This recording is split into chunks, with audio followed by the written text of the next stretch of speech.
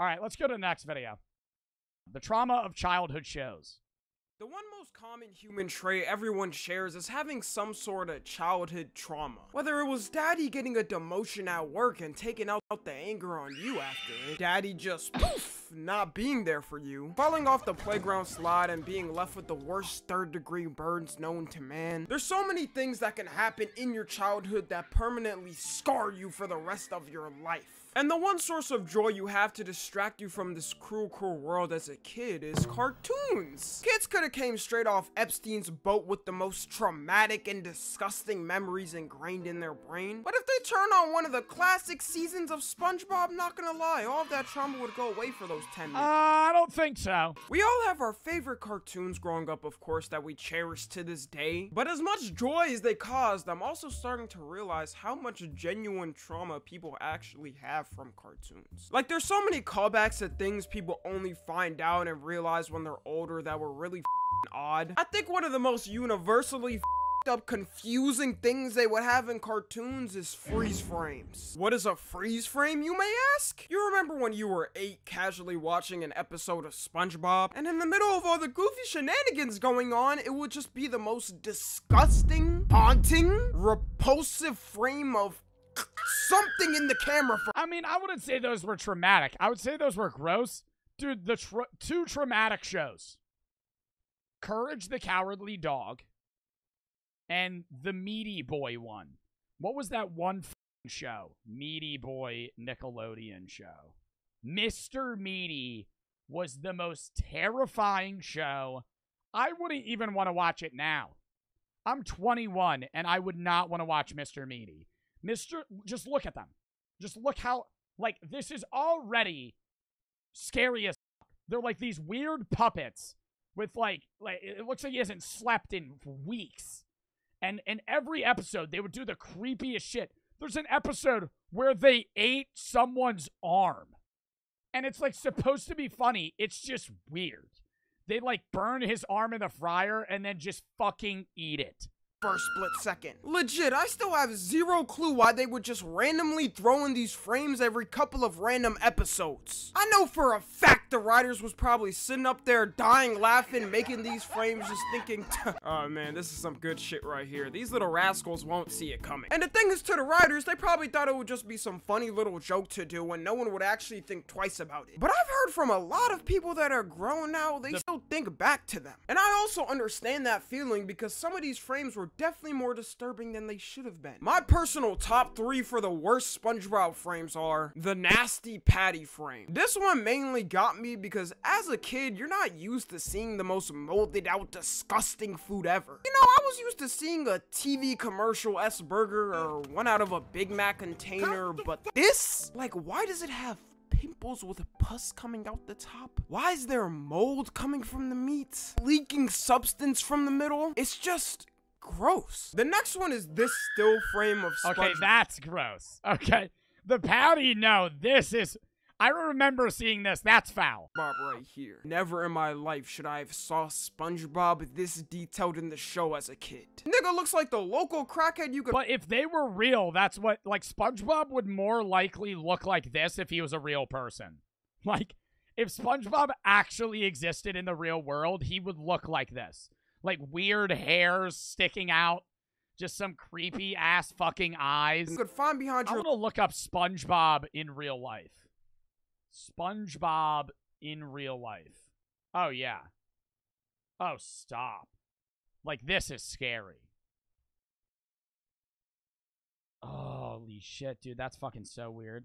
Patrick doesn't look... Patrick just looks like a jacked-ass bodybuilder. Like, not that... SpongeBob looks like he would eat my family. Like, genuinely, like, he would trap me into a basement and then pin me to a radiator and then fucking slice off pieces of my skin and, like, eat it in front of me. And, like, serve me, like, my only dinner would be, like, my family members. And, like, he would make me consume, like, people that I know. That's scary. Patrick built like the Hulk? Yeah, now Patrick ain't... That's fucking scary. Real life Patrick isn't that scary. Do you or somebody you love like Joe Bartolozzi's content and want to rep some of his merch? Well, I can help you. Joe Bartolozzi just came out with merch for the first time in fucking forever. And this time, it is an ass. You can rep his stuff and have it actually make sense to people that don't know him, unlike many other creators that make merch that makes no sense. Joe Bartolozzi's does, so you won't look like an idiot while wearing it. There are multiple products to choose from, including shirts, beanies, hoodies, and windbreakers, all of different colors. The designs are great and rep the message, think for yourself, which is something Joe Bartolozzi stands by and really ties into the message that people should stop being fucking idiots and think for themselves rather than being mindless fucking dumbasses that only get their thoughts from other people. Just look how fashionable I look. You can look great as well if you head on down to the link in the description and get some of this fine merch today. Great material, reasonable pricing, a fashion statement, and a great message everybody can adore. Limited time only. Get it while you can. Get the merch. Get the link in the description. I didn't know time was still going. Get the merch. All right, back to the video. Your local 7-Eleven. It's something about his beet red eyes, veins protruding and pulsing from his skin, his teeth rotting and falling out, the ingrown hair. It kind of reminds me of those pictures of those ultra-realistic cartoon characters that really just shouldn't exist. Like when they make Mario look too realistic or the Simpsons characters look too realistic. And the last one that by far tops all of them is the Mr. Krabs naked form. This feels way too NSFW, so YouTube, just keep in mind that this is an animated crab from SpongeBob, a family-friendly kids show. You can't make this up though, this is a real frame in SpongeBob. I don't know, maybe my mind is just f***ed up now because of the internet and seeing still frames like this. I can never look at these images the same anymore. But you can't lie, this frame looks like a diabolical edit could be made to it. The way Eugene Krabs is just staring down with his body all glistening and lighting. The way Plankton has his mouth. She's adopted. Gaping wide open. And to me, as a little kid, I thought I was seeing a grown-ass man naked for the first time. I thought I was finally getting the treatment of what happens to kids if you don't follow the stranger danger rule and get into the stranger's van. But it's just crazy that there's so many odd frames like this in SpongeBob you really remember, even if it was just for a split second. And if you didn't grow up with SpongeBob, you might be looking at this like, huh, y'all were really scared of shit like this? Man, I was watching beheading videos at 5 years old. But you have to understand as a... Bro, I remember the first time somebody showed me a gore video. It was not even gore.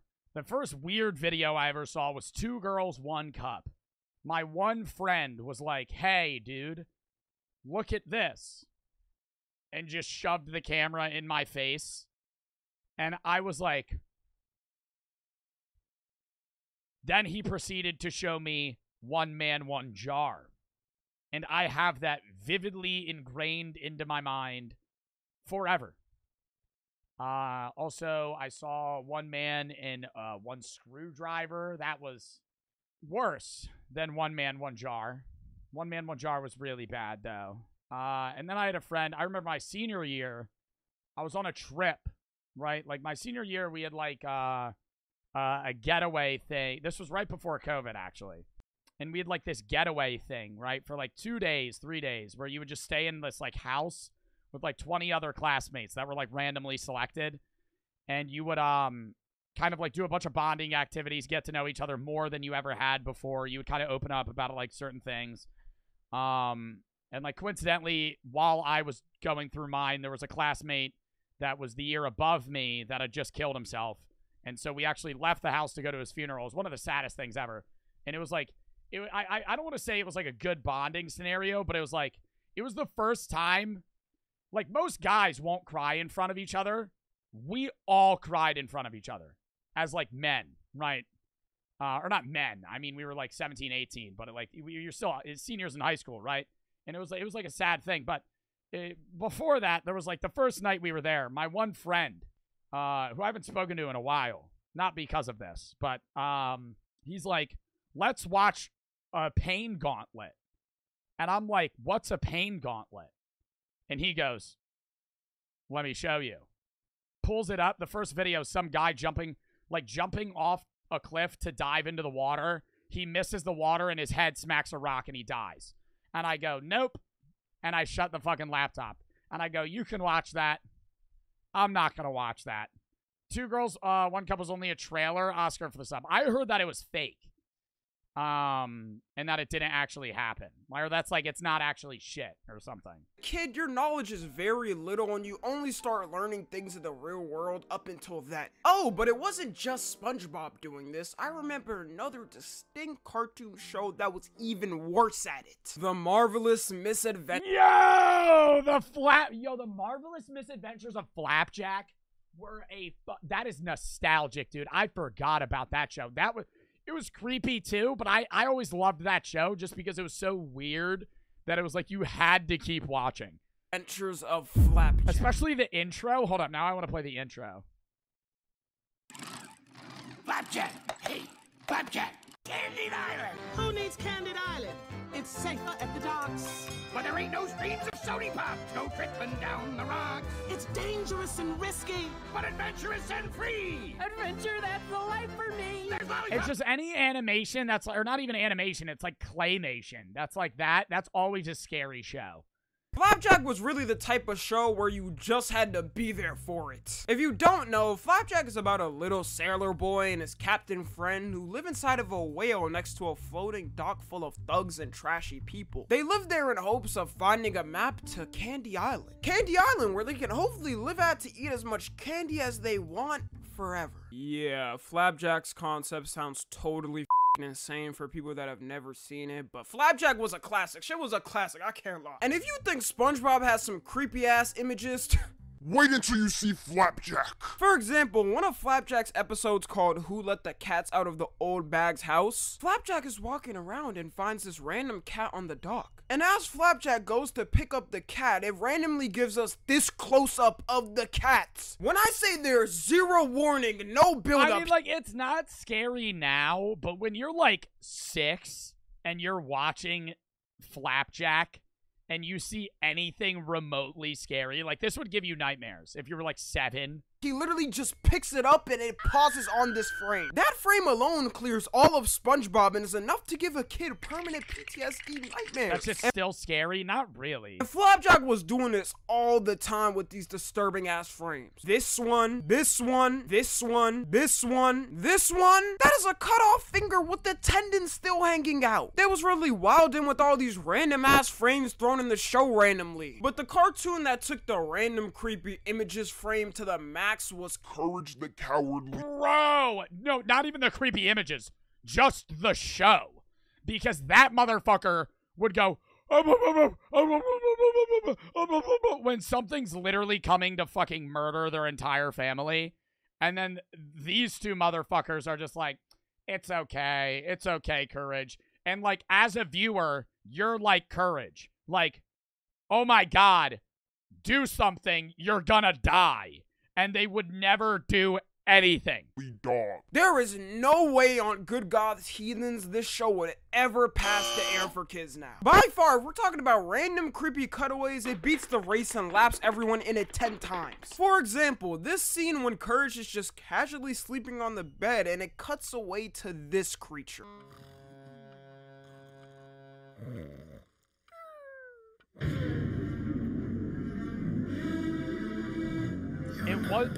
It was really the most random show ever. Like if you were zoned out and you started watching this, you would just there's no logic. It's just scary. Every episode is scary.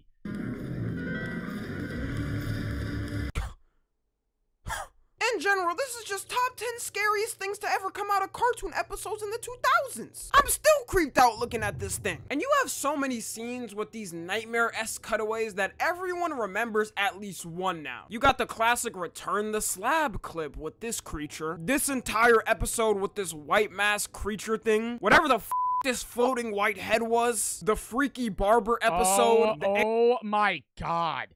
And that scary ass fucking smile that never fucking phased that dude. He was always just chilling. Just freaky barber episode, the alien brain episode with a bunch of the that one wasn't that scary. Creepy little alien minglings. But out of everything that came out from this show, the one thing I'll always truly remember is how much of a Eustace was. To this day, me and my homies hate Eustace. It's on sight if I see him. Another thing I want to talk about is even how some of the little kid shows back then were creepy. Teletubbies as the main example. Whichever TV producer He better mention VeggieTales, because VeggieTales is still scary to this day. just gave the green light for Teletubbies to air on TV need to be found and interrogated. To this day, I haven't had anybody ever come up to me and be like, "Oh man, Teletubbies? Man, that was really my I thing." used to watch Teletubbies, but I barely remember it because there was no plot. You would just kind of watch them run around and dance like fucking idiots. As a kid takes me back to amazing memories and a great time where there were no worries in life. No. Everyone just universally looks at this show back to how creepy everything is about it. First off, the look. Tell me, what type of child-friendly image is a bunch of colorful midget men with large black eyes and yellow pupils? It's exactly what I would have imagined the monster in my closet would look like as a kid. And doing some research for this video, The according eyes to are weird. Google, they're 7 to 10 feet tall. Niggas should have been balling on the court with Shaq and Kobe. Why are they out prancing and dancing in a magical prairie field? I think the fact that they're that tall is real too, because in the show you can see they barely fit in their own lab. And the sun green screen, baby.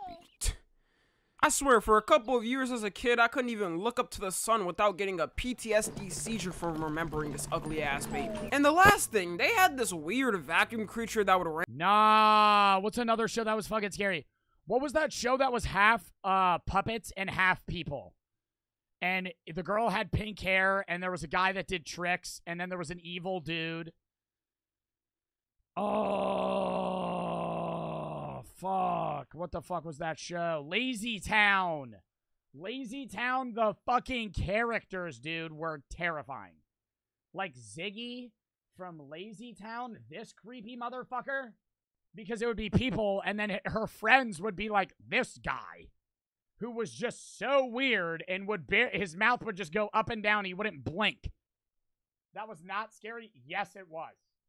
randomly just fondle the tubbies every once in a while. Little tree friends, they give me nightmares. Well, that show is actually supposed to be scary, right? Okay, I might be a little off with that one. It was more like the thing would just, you know, annoy them and be a nuisance. But it was creepy regardless. I think it was just the live aspect with kid shows like this back then. I could say the same thing about Barney. No grown person thinks of Barney in a kid-friendly way now. It's some type of horror meme of him just looking weird. And apparently the creators of Teletubbies made a spin-off show later on with some of the creatures that were a bit more family-friendly looking. I didn't even know about it until researching for this video, but the show was called Boo Bah. Maybe some of y'all know. And this is how the characters looked. How is it possible that they made even creepier characters for kids to watch? Boo Bah is definitely the type of show kids watch that formed all these school shooters. But you know what? I'll grant it to them. It wasn't all of the shows. Like, shout out to Yo Gabba Gabba. Those were some real niggas. Yo Gabba Gabba wasn't scary. Yeah, Yo Gabba Gabba was a fire show. I want to go back to Like, there's nothing dangerous looking real about quick, that. because although up to this point I've been mentioning scary episodes from shows that were meant to be somewhat scary, SpongeBob has some of the most unintentional, traumatizing episodes that people are still scarred by. Like, going back to the Nasty Patty episode, this is an episode where SpongeBob and Mr. Krabs actually Kill someone. I'm gonna give a quick Oh my god! Yo, no, that show's fire. No, that episode was one of my favorite episodes ever, where they're like freaking out. Oh my god, I forgot about that. Yo, I would have never remembered that episode for the rest of my life. Where they're like hitting him in the head, and they're trying to fucking bury him, and they're freaking out, worried they're gonna get caught. recap of it for y'all They literally murder somebody and try and hide the body. I don't remember. But pretty much in the episode, the health inspector walks into the Krusty Krab to do what health inspectors do. And Mr. Krabs, seeing this, not wanting the Krusty Krab to shut down, supplies the health inspector with unlimited food to satisfy him and make sure he doesn't actually lose. Then a report on TV comes up saying that a fake health inspector has been tricking people to eat in their restaurants for free. And we all know how Mr. Krabs cheap ass gets when it comes to moolah. So him and SpongeBob, thinking he's the fake health inspector they saw on TV, decide to make the most disgusting concoction known to man and serve it to him as revenge. And right when the inspector's about to eat the burger, a fly goes into his mouth that kills him, which leads to SpongeBob and Mr. Krabs trying to bury the body. Why am I as a child witnessing a cartoon sponge and crab committing first-degree murder and burial? Granted, in the episode he didn't actually die, like he comes back at the end and is okay. But now you think my brain would interpret that shit? You've also got some honorable mentions like the hash-slinging slasher episode with Nosferatu at the end. Nah, that was fucking scary at the end. Oh my god, when it just jump cut to this fucking vampire-looking motherfucker. With Nosferatu. Holy shit.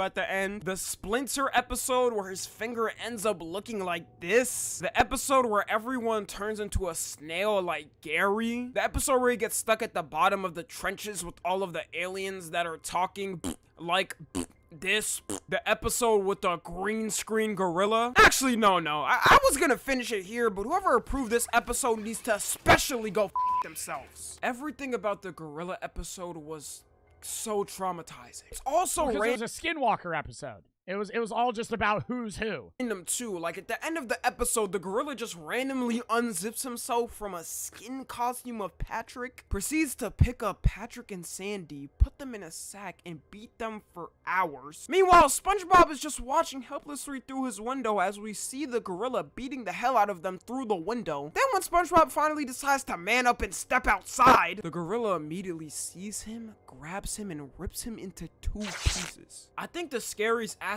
about this episode is that it's not really played for any type of comedic joke. The gorilla looks so serious in these beatings. I just had to talk about that episode. That actually might be #1 in this entire list. It's so odd that SpongeBob is like the universally most watched kids show and has these unintentional scarring. Because there's so many memes, and it was like one of the most long-running fucking kid shows ever made. Hasn't SpongeBob been going on since like 1999 or some shit? And it's still on today. It was a fucking W vid though. No way you're saying Lazy Town is creepy. The songs were so...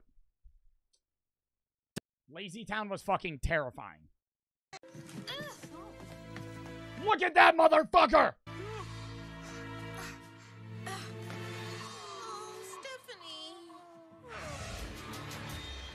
And she's like the only real person. Everyone else is a fucking Muppet. Other than this guy, and it's like her, and then the villain, and the hero. And now those are the only real people. That was a fucking W vid.